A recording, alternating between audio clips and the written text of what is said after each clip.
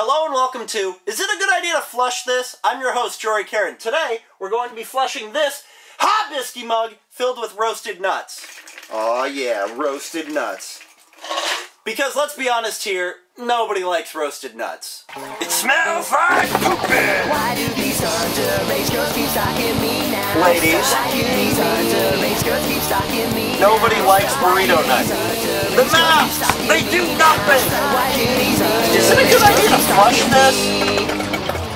me? Let's find out. Here at the Jory Karen Bathroom Studios, safety is our #1 concern, and that's why we have these masks, because nobody wants to get stuck in a stinky situation. Today we'll be using my home toilet, Nicole, the Kohler Highline Classic. You want some specs? I'll give you specs. 1.28 gallons per flush, a flushing power of 10 out of 10, as rated by Home Depot. Don't really know what that means, but I think it means stuff. We'll go bye-bye. But I know you're thinking right now, Jory, enough talk. Open her up and put your nuts inside of her, and let's do just that. It's a bit nutty. Okay, it's the moment of truth. Let's see what happens. In 3, 2, 1. Oh, shit! They're all gone! Oh my god. Oh my god.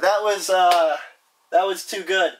So you may be wondering, is it a good idea to flush roasted nuts? It is absolutely a good idea to flush roasted nuts. I didn't even have to use my scepter of hope in that one. The nuts just went by.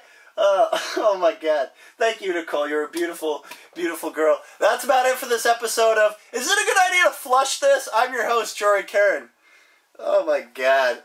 Oh, Jesus. Jesus. Ugh.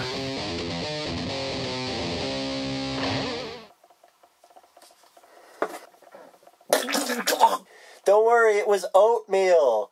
Oh! Okay.